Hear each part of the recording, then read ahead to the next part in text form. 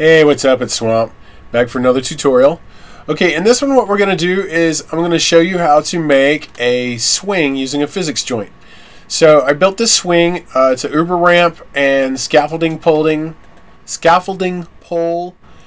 and metal pipe extension, actually that's what it is.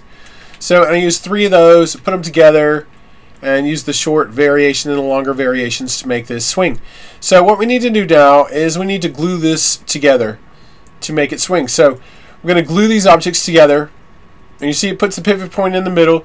So we want to select the pivot and we want to move it up to that where we want the swing to swing from, the axis of the swing. So there we go. And so now you see our swing turns like it should. Okay, so now we need a physics joint.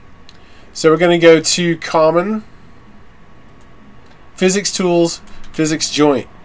Okay, so now we want to set this to a rotational hinge, single axis. We need simple properties. So like the first target is going to be something that's not the swing, anything in the world that's not got physics turned on to it. And then the second target is going to be the swing. Okay, so now we want to disable collision. You want to select your pivot, and now this is going to be the direction of the rotation. So we want to change this to be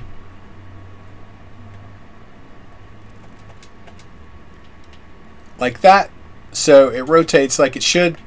Okay, so now I want to adjust this swing, set it back a little bit so it'll start swinging when the router gets close to it. Alright, so now we need to turn the physics on this object so that it will work. So now let's test it, and you see that it doesn't really move. It's not really swinging very fast, and that's because of the pivot point of this glued object. So what we need to do is we need to move it. I set it there to rotate it, but now we need to move it back to bring the center of gravity back down here to give it the momentum it needs to swing.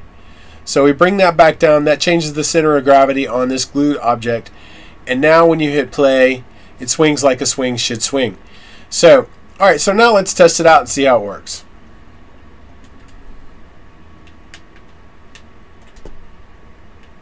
You gotta time it right. There we go. Alright, so that works pretty good. And you can ride it if you want. It's a physics object, so you can ride it as a swing.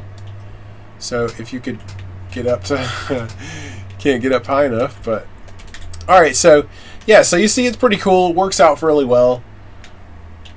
So alright, so now most of the time this is just going to start swinging when you get to it, because the physics bubble won't allow physics to happen until the router's close, and that keeps it from tearing the screen and render problems and stuff like that.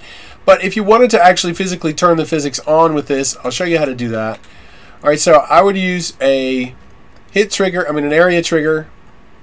So we're going to grab an area trigger, put it down wherever you want the physics to turn on.